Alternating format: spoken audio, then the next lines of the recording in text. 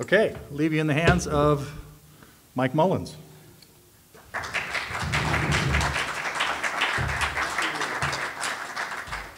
Is this microphone operational? I just plug-in situation here.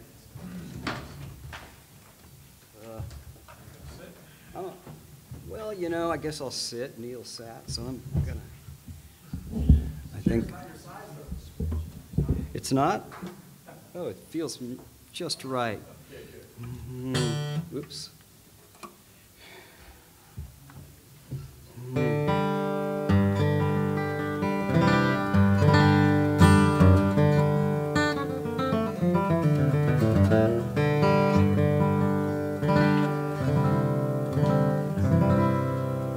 Do you hear that okay? Yeah. All right, this is, yeah, this guitar doesn't, it's pretty old, so it doesn't have any electronics or anything, so I just usually rely on a good microphone. And my name is Mike. I had my first international guitar camp experience last spring, in April. It seems like it was just yesterday. Just doesn't seem like any time has passed at all. But it was, all I remember is it was pretty cold up here, but much nicer now. So I'm going to be showing, teaching, instructing what we call flat picking, which is kind of a generic term for bluegrass guitar. Generally refers to when you play melodies or fiddle tunes on the guitar. It's kind of not all that disparate from any other style where you use a pick, but mostly the main difference is most of the picks we use for flat picking bluegrass guitar, rather of the stiff poker chip variety, and that reason for that is, you know, you get a little more push on the string and get, you know, a better tone, a little more volume, and it's a little easier to control when you don't have a pick that's bending all over the place. Although, you know, it's kind of open to interpretation for what's comfortable and what works for you. But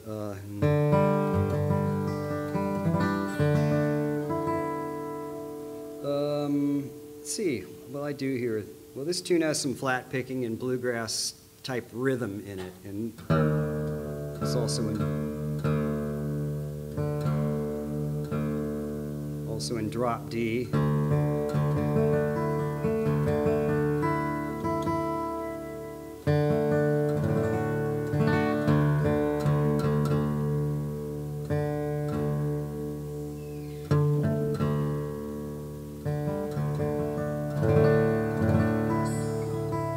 My 81-year-old guitar is not behaving, but here we go. This is actually a song. It's got a fiddle tune cleverly hidden inside it. One of my favorite fiddle tunes called the St. Anne's Reel. And I like this tune because a lot of fiddle tunes are just 3 chords, and you can kind of see the changes coming a mile away. This one has a really interesting contour to the melody, and the chord changes I think are really beautiful. And I think it's originally a French-Canadian tune, but it's kind of been assimilated throughout the bluegrass community, and I've even played it at sessions in Ireland. So it's pretty. Don't know who wrote it, but anyway. This is a song that was written around the basis of this fiddle tune. It's called "The Ballad of St. Anne's Reel," and a lot of the stuff I'm do on guitar will be demonstrated in here.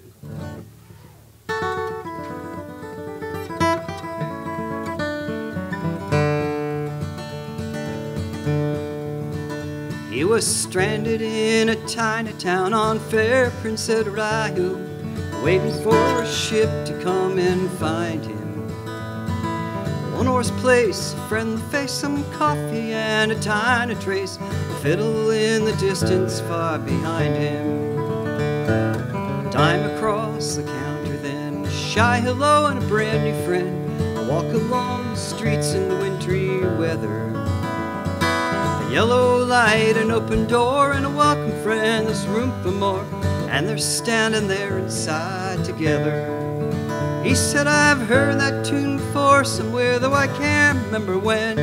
Was it on some other friendly shore? Did I hear it on the wind? Was it written in sky above? I think I heard it from someone I love, but I've never heard sound so sweet since then.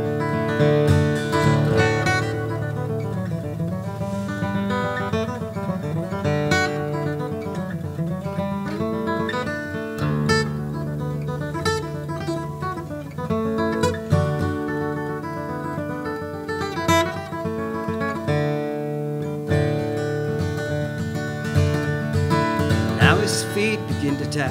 The young girl says, I'll take your hat, and he's caught up in the magic of her smile. Leap the heart inside him when, and off across the floor he sent his clumsy body, graceful as a child. He said, there's magic in the fiddler's song, there's magic in this town. There's magic in the dancers' feet and the way they put 'em down. People smiling everywhere, boots and ribbons, locks of hair, laughter, old blue suits and Easter gowns.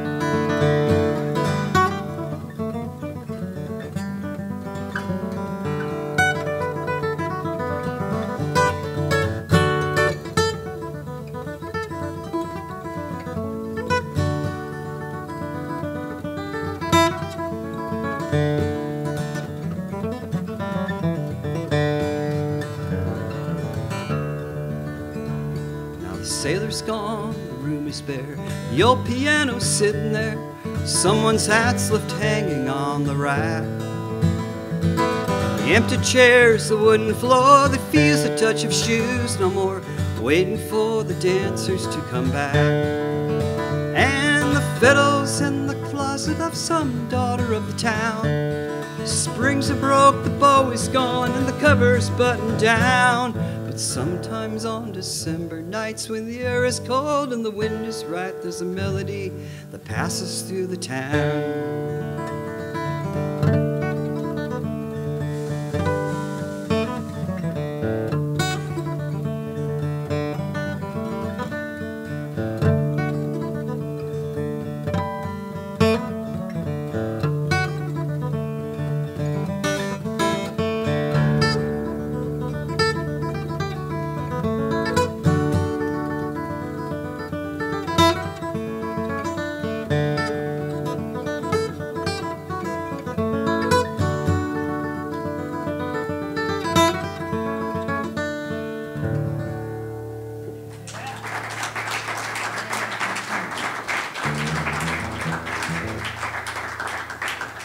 Thank you. Yes, that was the Ballad of St. Anne's Reel, and it's got the fiddle tune St. Anne's Reel in it, which is in the key of D. And some players capo up and play it in C position. I like to do it in the open position. You know, and the melody is kind of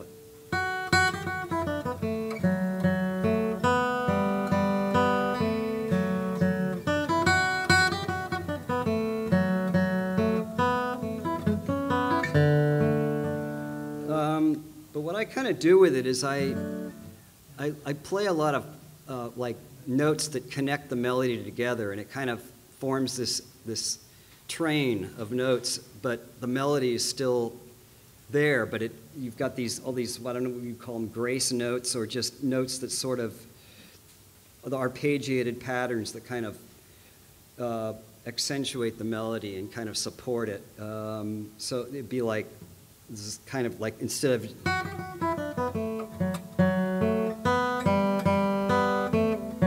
so I go,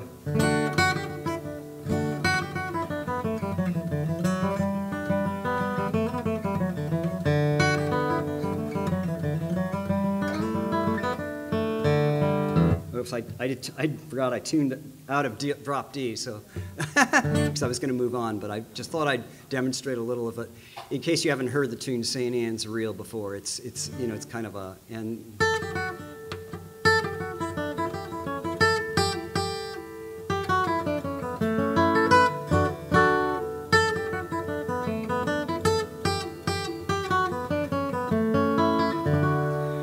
But I kind of add some of these cross-picking things to it to just kind of, not so much to dress it up or make it show-offy, but I just think it sounds neat to have, you know.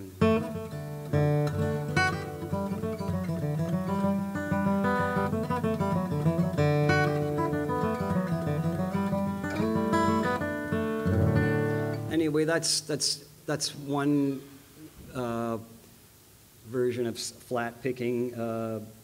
Another fiddle tune I like to play, at least on the guitar, is one that I think everyone's heard. It's called the Arkansas Traveler. You know, it kind of goes like this. It's the Bringing Home a Baby Bumblebee song.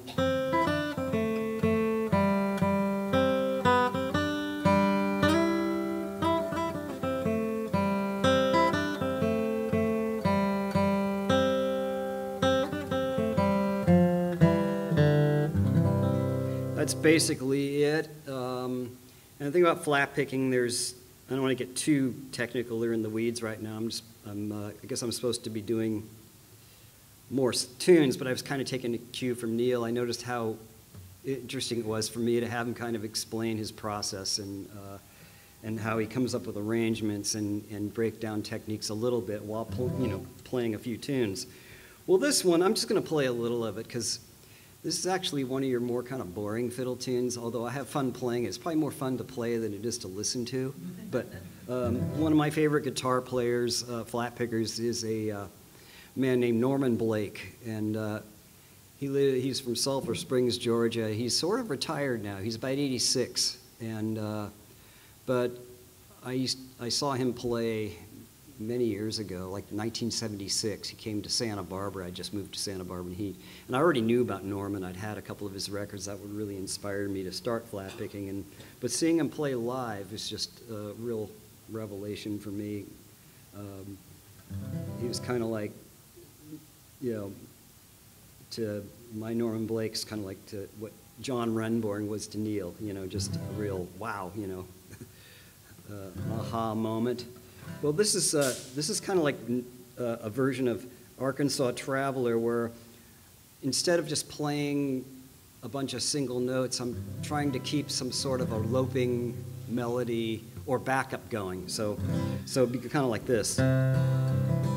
Just a basic strum like that. It's kind of a bluegrass rhythm. Like there's a simple bluegrass rhythm. And there's kind of a double strum type one. And the bass alternates like that. So this is what the tune kind of sound like played in this style.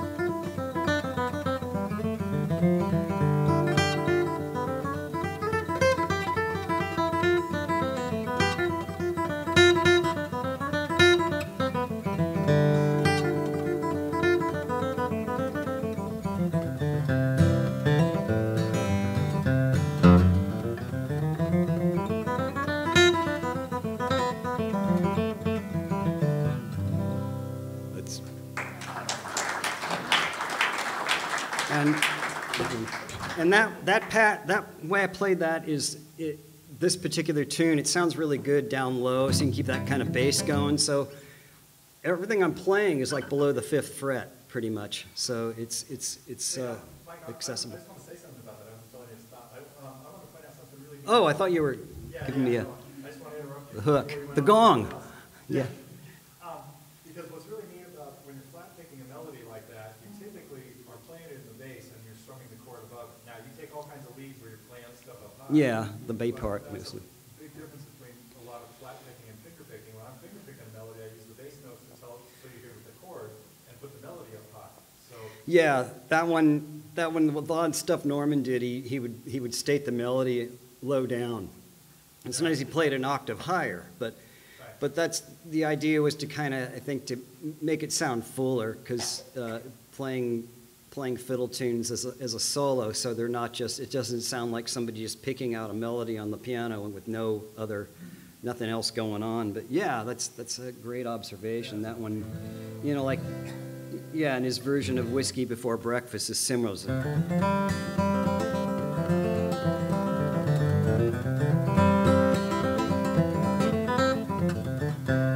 It's a similar type of tune. Anyway, another thing I like to do, since my guitar playing kind of evolved out of being a frustrated finger picker. Like when Neil and I were kids and playing together, I wasn't playing with a pick all that much. It was mostly finger style, and we were kind of into the aside from Neil Young and Crosby, Stills, Nash and Young and some other mainstream artists at the time who kind of had an acoustic-y sound. There's James Taylor. I kind of really got into James Taylor and Jim Croce, you know. But as time went on, Neil's guitar playing began to really eclipse mine in a big way, because he was starting to learn Scott Joplin rags. He was playing, like when he was in high school, he's playing Bourrée in E minor, you know, Johann Sebastian Bach, and I'm still trying to learn Fire and Rain and the tuning, figure out the tuning to Guinevere, and I'm just feeling like, it's not 'cause of Neil, but I realized my finger picking is just sort of stuck. I don't know what to do. I want to add some oomph to it. I want to have some authority, and I felt like it just wasn't happening. And at the time, my older brother, Tim, a really fine banjo player. He was getting into bluegrass, and he gave me a Bill Monroe record, and I thought, wow, this is really, and it didn't really spark the mandolin for me at that point. I just wanted to play, and there was a band called Country Gazette, a great fiddle player named Byron Berline, who he passed sadly a couple of years ago, but I was fortunate enough to record some stuff with him years later. But just the kind of guitar style, it was just, it just really made me want to pick up one of these. So that's kind of how that came about. But I still like to sound like I'm finger picking sometimes. So I do this thing that, for lack of a better term, is kind of called hybrid picking. And I certainly didn't invent it. It's been around forever, but I didn't even realize I was doing it until somebody used that term. Hey, I like that hybrid picking thing you're doing. And what? You know. But mainly I use the flat pick, and then I use this, I'm not going to show you this finger, being impolite, but I use my middle finger as the kind of the other, you know, so I can go.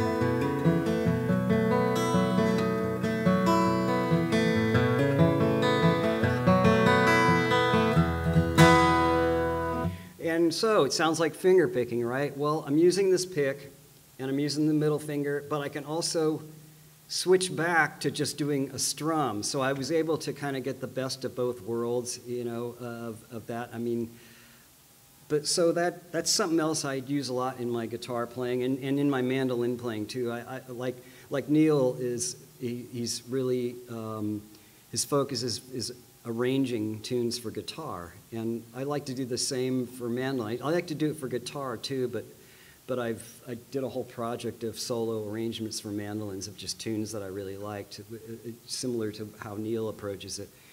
This is a tune, I'm going to demonstrate some hybrid picking here. It's sort of my fake slack key tune. It's a tune I wrote some years ago called Morning Star, and it's sort of it just kind of came out sounding kind of Hawaiian, and so I'll play a little of that for you, and it's hybrid style, and I'm using this partial capo, which kind of puts me in a quasi-opa tuning.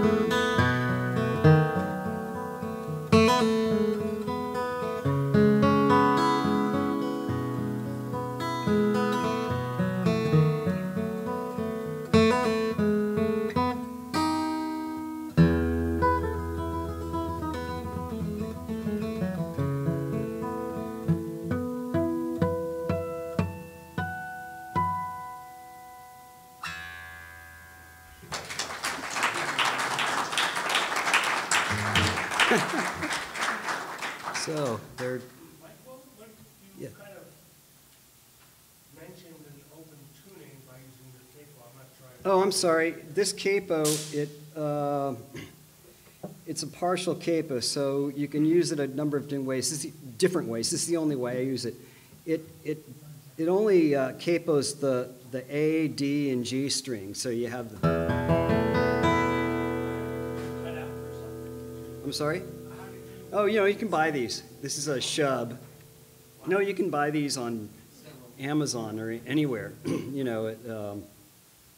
A lot of music stores will have them. Someone gave me this capo about 20 years ago, and I thought it was really cool. So I use it sometimes, and anyway. That'd be a really good thing to go into in depth tomorrow, like during your breakout session. Yeah, I did do one last time on the partial capo, just to give people ideas and stuff they can do, because it really sounds neat to me. Instead of just, and the cool thing about it is you can play a lot of regular chords. But instead of playing like, I walked out in the streets of Laredo, you could go,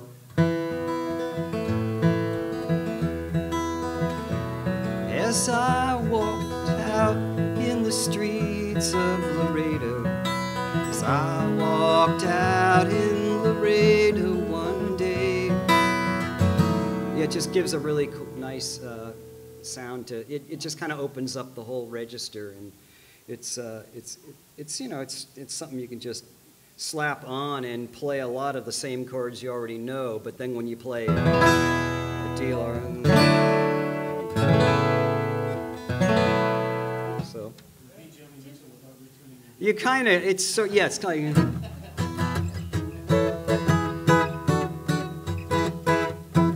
Yeah, paradise and put up a parking lot. Yeah, it's probably that's probably kind of close to the tuning she used, except she retunes her guitar all over the place.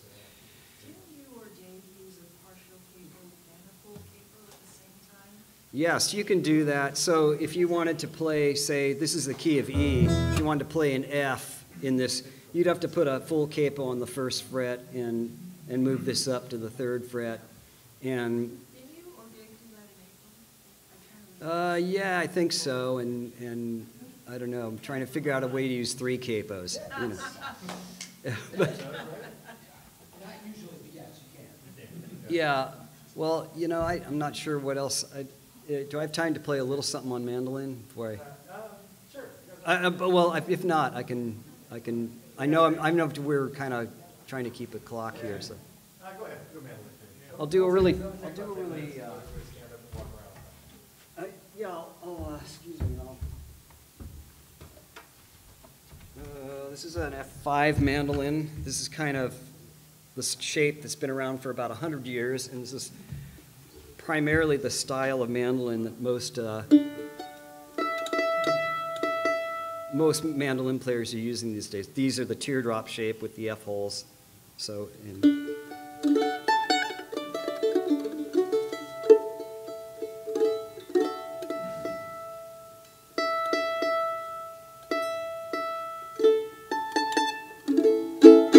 they're a little harder to keep in tune than a guitar, but also these strings have been done to death at a camp I was at 2 weeks ago, and I didn't get around to changing them. So I'll play something really, I won't even play the whole version I have of it, but just to give you an idea of solo arrangements of tunes that I just like to play.